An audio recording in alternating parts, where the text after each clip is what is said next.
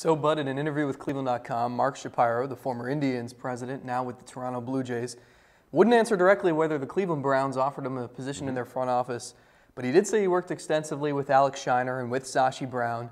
So that begs the question, would Shapiro have made a good person to lead the Browns organization? Absolutely, he would have, especially for what they're looking for. They're looking for a guy to organize the staff and organize the organization in a way that makes sense and cuts down on inefficiencies.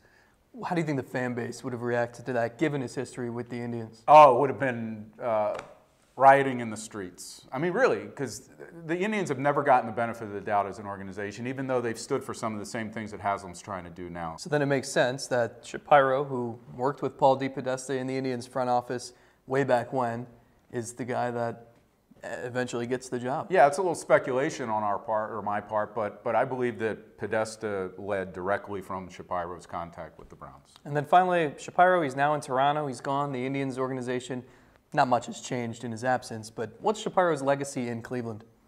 If we could put a grade on it, I'd say probably a C+. I would rate him higher than that, but I think most fans would probably rate him lower than that. There's no grading on a curb in Cleveland. Not when it comes to the Indians especially. All right, he's Bud Shaw. I'm Zach Meisel. Thanks for watching on cleveland.com.